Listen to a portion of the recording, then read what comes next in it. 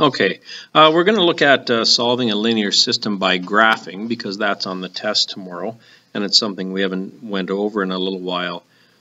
So I picked this question here. This is just a linear system. We have y equals 2x plus 3, and we have another equation y equals 4x minus 1, and together they form a system of equations, right? We've talked about that.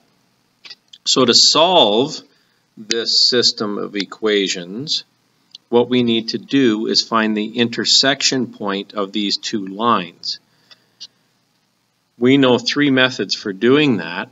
One is graphing, one is using substitution, and one is using elimination. On the test tomorrow, I'm going to get you to graph a system of equations, and we're going to graph by using the two equations here that are given by graphing. So you're going to have to, well, there will be graph paper on the test. Unfortunately, the graph paper that I don't have graph paper on this particular app, so it's going to be a little bit rough, but you'll get the main point. The first thing you want to do is you want to graph the y-intercept of the equation. You can see I'm circling the 3 in the first equation. That is the y-intercept. So I want to go up to 3 on the y-axis and put a point there. The next thing you're going to do is you're going to graph the slope. You can see that this slope is a fraction, 2 over 1. Every whole number is a fraction. There's an invisible 1 underneath it. And the reason why we want to put that 1 underneath it, because we know that slope is rise over run. Slope is always a fraction, rise over run. So what we're going to do on our graph, we're going to start from the point 3 on our graph, and we're going to rise 2, and we're going to run 1, and that becomes our new coordinate. And what you would be doing on the test, of course, is counting grids.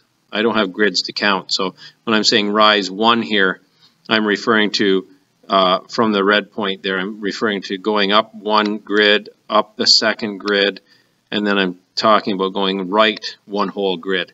So you can see that I'm rising 2 and running 1, and there's my slope.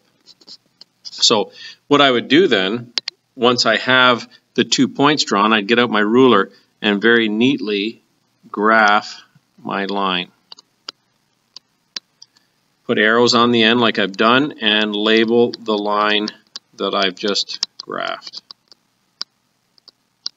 Okay, so there's one equation.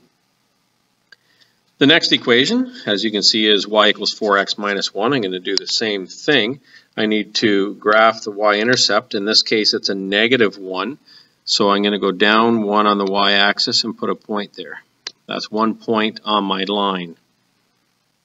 The other point is a slope, or comes from the slope. Rise 4, run 1. So from this blue point, you can see my blue dot on the graph now. I'm going to rise 4, 1, 2, 3, 4, and I'm going to run 1. So there's my next 2 points that now I can draw a line through using a ruler as neatly as possible. Mine is not neat, it's a curve. Anyway, you get the idea. Put arrows on the end, label your line, and you find the intersection point. So the intersection point will be a nice clear grid mark on tomorrow's test, so you can't make any mistakes. You'll be able to line it up with the x-axis and the y-axis and label your point. Okay, so the answer for this one should be x equals 2, y equals 7. And like I said, I should be able to just read that right off of my graph if I've done it accurately with a ruler very neatly.